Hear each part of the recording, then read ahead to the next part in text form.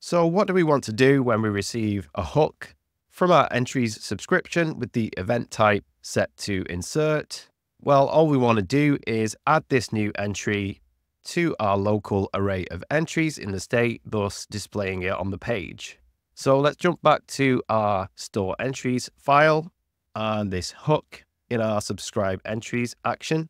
After this console log, let's just check that the event type is set to insert. So we can just do if payload.event type is equal to insert. Then we want to add this new entry to our entries array ref in our state.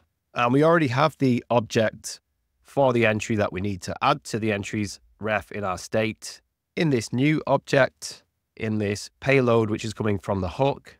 So all we need to do is push payload.new to our entries ref. So all we need to do here is entries.value to access our entries ref, and then .push, and we just want to push payload.new. So let's save this and reload the page, and let's see if this is working. Help me out with a quick like, comment, share, or subscribe. So I'll just get Moneyballs over on the left and Supabase over on the right. Let's insert another row. So let's click on insert row. Let's set the name to unknown, set the amount to 9.